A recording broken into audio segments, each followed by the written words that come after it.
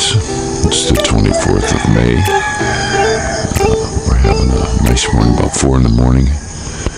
Got a thermometer check over there, was 20 Celsius or about 68 degrees. It's kind of nice out here this morning, really cool.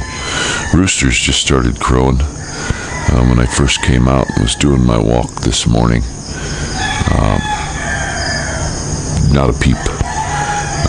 Dogs weren't even barking this morning. It's really pleasant to go for a walk in this neighborhood, because if I just take it nice and easy and don't make a lot of noise when I'm walking, it doesn't bug them. And I haven't seen any dogs, dog crap or anything like that. So the flashlight will always get them barking. I hate to have it. I actually have a red lens that I can put over my flashlight, and it seems to keep them a little quieter. But we did have a fellow walked his dog over here. The dang thing, we were standing there watching it, took a dump. So I walked up behind him and just handed him a bag. He looked at me, he said, "What's this for?" "Well, it's for your dog poop. You gotta pick that up." That's the law here. So he picked it up. He picked it up and wanted to give it back to me. I said, "No, I don't want it. I don't want it." But yeah, it'd be nice that we don't have to have that around here. And everybody's like it. Nobody likes to step in a dog bite. But we had our friends over yesterday. Didn't get any video that we're going to put out on it. But we went up. We were looking at some of the shops around here. Momo's sweetheart was here, so they stayed with the kids,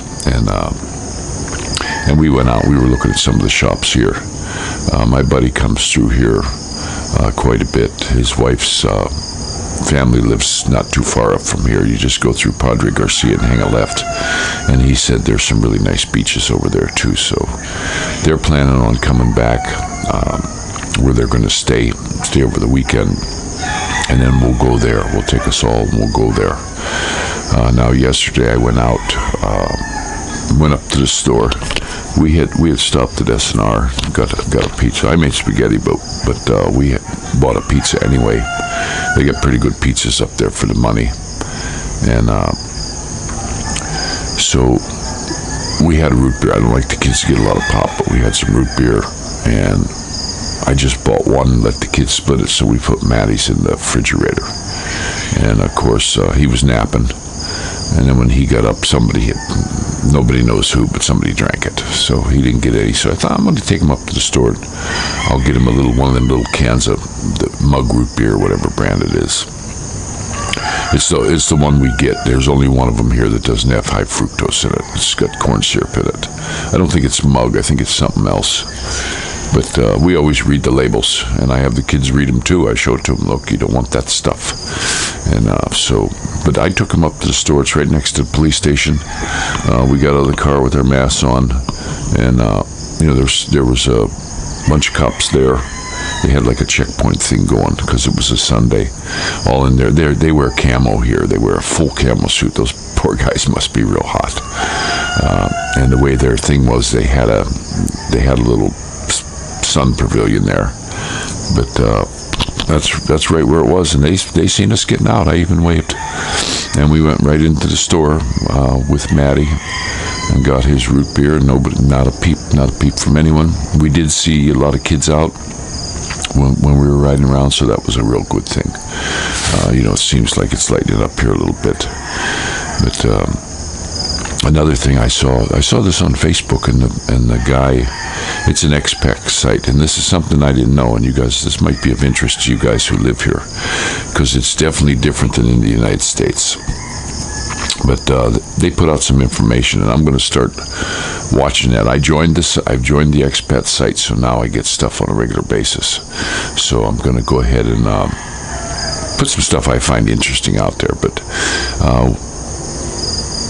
when you live in the States, if somebody has a tree or something that overhangs onto your property, you can cut it off, and if it has fruit on it, it's your fruit. Not so here in the Philippines. Okay, the way the law is written here, and the guy had the law on there. I got to see if I can find it again and post a link to that. But if the tree, let's say it's a banana thing, comes over, it's not yours. You can ask him to cut it out of your yard. You know, most people wouldn't do that here anyway, but or you can ask him for the fruit, and he might say, yeah, sure, take it, because it's how Filipinos are. They'll probably say, sure, go ahead. But most Filipinos just won't take it. They know they will not take it, and you're not to cut it. They cut it. And then the other thing is, now there's a difference. Now, if you have roots coming over into your property, then you can cut them. You know, if there's a big tree and the roots are coming over, then you can cut them. But I just thought that was interesting how different it is here compared to the States. You know, but pretty cool. But nobody's up yet. Nobody's even stirring at the house. Just me. Like I say, I had my good walk out this morning. It was so cool. I was able to kind of power walk. I didn't need a real warm shirt on. There's not a real big breeze right now, just a slight one. And this wasn't cold like when I was in Carmona, so I just put on my nice shirt, just took a walk. Didn't even get sweaty this morning. Pleasant walk. Went as fast as I could with this back. It loosens up as I go, which is, you know, real good thing. Yesterday we had, I'm glad our buddy was over, because they carried the water in, and his daughter's boyfriend was here, and that was real nice. They carried it in, because I just don't want to pick up heavy stuff and carry it anymore. I don't even hardly pick the kids up. It just puts too much pressure on this back. I started out this morning. I got up pretty early. You know, I woke up, it must have been a little bit after 2. And I just went into a stretch for about an hour and fell back asleep for a little bit, but stretched real good. And then when I got up, I just came straight out and did my walk to loosen this up. And it just fantastic. It's so pleasant here to walk. I walked the entire length of this place all the way up to the end, zigzagged all back through, and not one single dog barked at me. Not one. And there was some out there. The one dog that's up on that thing, I was the next street over. And I had my flashlight. I didn't want to wake him up and get him to start barking, but he jumped up and he was looking right at me. And you know, they have a light there up above him, and he didn't bark. He said, "Okay, I guess they're getting to know me. I guess because they see me out in the morning, and maybe also because I was over a street. If I would have been on their street, I don't want to go by and start waking up the whole neighborhood when I walk. But dang it, some of these pups that, you know, I hope they all get used to me. I really do, that they just stop barking in the morning. But it was very pleasant. It was the first morning I had a walk where I wasn't barked at all morning. No loose dogs around, so that's really good. And we had didn't have any rain yesterday. I had put some more of that. What the heck is that? The borax and stuff. I just poured some. We spot treated an area because we had a whole pile of the red ants. They're not as big as the carpenters. They're about halfway, but they kill anything they can get. I mean, they had a wasp. They were dragging a wasp away back down to their nest, and I thought, well, I'm gonna spot treat them, because those little son of a guns, they get on you, they bite the heck out of you. I mean, it feels like a bee sting. And you know, I just put my hand down. I wasn't paying attention. I put my hand down, and I had about, you can see, I hope you can see that little mark on there. But a couple of them got me, and they were stuck. They were like, they had their pinchers stuck in me. I had to pick them off. So I spot treated that area, and I'll tell you what, they were dragging a wasp up over the wall to go back out to their nest, and I spot treated that, and I put a drop right on the wasp. They carried that to the nest, and then the ones that were coming back and forth through there, they went straight to that. I did just put a little bit. I got it in a measuring cup, and I just poured a little tiny bit in there, and they went straight to it. So, and then when I checked, now they may have been done hauling away their food and all that, but it was amazing that I spot treated the other side too, and both of them were in the sun. But it was amazing how much of that was sucked up, because there were so many of them red ants. But the black ants are almost non-existent now. I'll see one here and there. The little tiny ants, they're flying in now. I have to keep the lights out, the white lights, like this light right here, these real white ones, they come to that. If I put these yellow ones on here, no problem. So what I'm going to do for early in the morning for me, when we put that living room light in, I think I'm going to put a yellow light in there. That way, in the morning, I can have a light on without having thousands of these. I don't like to start the vacuum cleaner up to suck them up. But these things, they fly in, they land on the walls or the cupboards or the pots or something, and then they drop their wings, and they're little tiny ones, and thousands of them, guys. It's amazing, but they come for this white light. They don't bother the yellow one. I got yellow ones up on our balcony in here, and so I'm gonna, and of course I got yellow on the back too. But we did our house, I showed you the pictures the other day, we did our house with daylight instead of, everybody's got these white lights on the house. And I just don't like the look of it. I'm the only one in here with the daylight color. You know, it's more of a yellowy color, like the old incandescent bulbs. It just looks better to me. And then, of course, these yellow lights, when I had the lights turned on yesterday at night, the house looks good. Our friends got here after, it was just a little bit after light. They came on the motorbikes. I had went up to the guard shack and told the guard that they're going to be coming in, gave them the names and told them these are the motorcycles they're going to be on. And well, when they got here, it was like right in a shift change, and the guy's like wasn't going to let him in, and then the other guy came back. I think he was going to the can or something. He says, "Oh no, Mr. Shaw said they could come in." So that was really cool. They're getting to know us pretty good. The guards are just super guys, and I like the fact that they're not letting anyone in. I just love that. I don't want anyone coming in here. You know, it's nice that the kids can get out and play. I would be worried about a snatcher or something. I've been seeing on here crimes against foreigners are going up in this country. I didn't see it in the newspaper. This was from one of you guys that's hit me on Messenger. It was a new one. I saw it on Facebook, and I had seen there was a few comments on there, so I hit the button. I can't think of the name right now. I got to go back to it. But one of his friends got severely beaten, pistol whipped, along with the wife, and all their money was stolen. They had like $29,000 or something, and a watch and stuff like that. And it was a setup through a tricycle driver it's not good. They just took him down the road and just started wailing on him.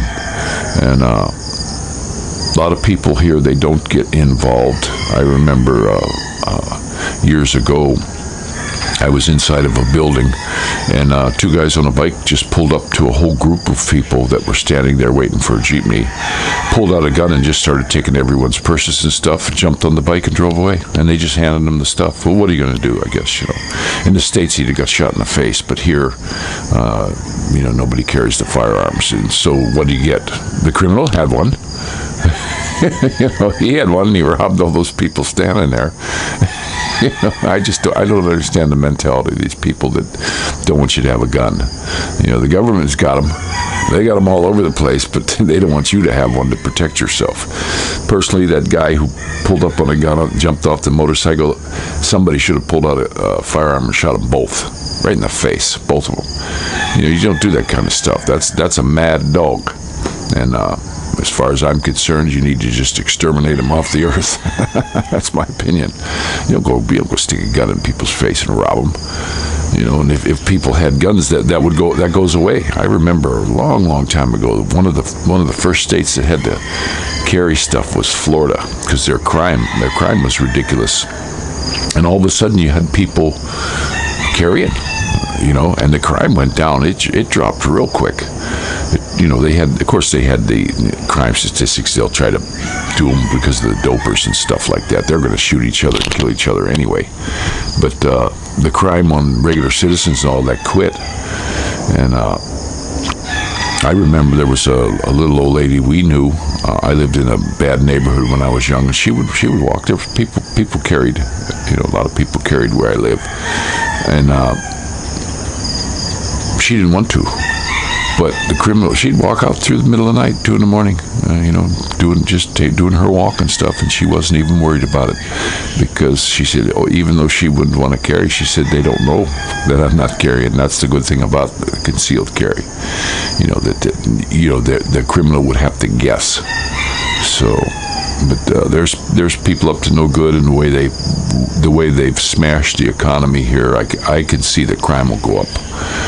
I know when this president came in, he got rid of a lot of the dopers, and some people got really ticked about the whole deal. But just in my little area, I don't know about the rest of the country, but in the area that we lived in, the crime went down to 0. Because it was the dopers getting it. They needed money, they didn't really have a job. And then our friend, her brother was a barker there and a doper, and he was aged badly, and and when Duterte came in and said, turn yourself in, or we're going to get you. And he turned himself in, and guess what? He changed his life around. He looks 20 years younger. He's not doing any of the dope. He's got himself a nice girlfriend. And he lives somewhere down around here now. I don't know where exactly he's at, but I liked the guy. And I knew he was a doper, but I still liked him. Came from a good family, but people get stuck on this drugs, and it's a shame. And it's here, guys. It's here just like everywhere else. And that's a royal shame. It's a scourge. That's why I really liked DU30 when he came in, because that was his big deal to get rid of that. And I personally think that's something. It leads to so much crime, guys. I mean, it just that's where your crime's coming from mostly. These guys who want to do this dope, they got plenty of stuff that's legal. You want to get a bus, go drink a beer. You know what I mean? I remember when I was in the call center, so people would come in for a job application, and I could smell reefer on them. I could smell it. Who in their right mind would go to a job interview smelling like that? All glassy-eyed and all that. A couple of them came in with sunglasses. You come into an office, but that's a red flag for me right away. That's a no hire for sure. But I don't know. Their minds are altered. That's what I'm trying to get the point at. They're messed up. But I'm going to go ahead and let you go. We pretty much got everything cleaned up yesterday. I just got the one pot. My wife cooked some also for lunch. She made that synagogue stuff. And man, I love that stuff. We got some really nice beef here. We were at the S&M, the big supermarket. We had an S&M that we went at Walter Martin in our old neighborhood, but it was a small one. This one's the big one up here at the mall. And a lot of stuff in there. I haven't found sour cream or cottage cheese yet, but they had really nice meat in there. They had a lot of nice meat. The only thing I didn't like was I bought some T-bones, but they're this thick. Well, that's a roast. That should have been at least cut in half so you can fry them. But I did get a few T-bones, and I cooked them up in the convection cooker. We have one of those little, they call it a turbo cooker. It's basically a little convection cooker. And I put the meat up on a rack and did it like a roast, and it came out fantastic. It came out tender as can be, just a little bit of salt and pepper. So we'll probably get them again. We just got to cook them a different way. I want to get a barbecue grill out here. I want to get a place cabinet for the tools, all them dang tools I brought. That whole area under the plastic, I got to get those put in a big stand. When we were out yesterday, we saw some nice cabinets. I saw one that would have been perfect. It would have been just a little bit bigger. It had adjustable shelves in it, metal cabinet, lock and door, and sitting it right over there. And it would have been great, but it was just too small. But we'll go back. We'll keep watching the place. I wanted to tell you guys also, when you see something, you better buy it, because when we were in this store, we saw this set. It was just a little bit too big for upstairs, but I thought, second thought, I said, boy, that would be a really nice set of furniture for down here, because it had a nice table, and it had these really comfortable chairs that were, they weren't going to break. Some of the stuff this store had, it was cheap stuff. But this was a real nice one, the way it was made. It was a square tubed, looked like mandrel bent, and it was bolted together good. And it was sturdy. I was putting my weight on it, wiggling around, thinking, okay, these things sit flat on the floor. These chairs will last a long time. And a nice table. The only thing I didn't like, it had a glass top, but we've had glass top stuff at the last house, and we never broke it. So, but that would be nice out here. And when we went back, gone. Asked the same guy that was in there, hey, the table, that's old. Are you going to get it again? Oh, no, sir. I mean, just straight up, nope, that was the one-time deal. So when you see something in this country, grab it. If you see something that you really like, you better grab it. We stopped and checked for ghee again. I'm making the ghee now. I'm going to have to make a batch here pretty quick because we're getting down on ours. But I always just look anyway. Nope. Since I bought it that one time, you cannot get it again. And then the pistachios. I like to get pistachios. So while we were in the store yesterday, I thought I'm going to walk over and get pistachios. Nope. They had a different brand of little tubes for this super high price. They didn't have that real big bag, the salted ones that I like. So, if I see them again, I'll probably grab 4 or 5 bags. We're going to get this little chiller deep freezer fired up here next month. We'll get some things going. I got to get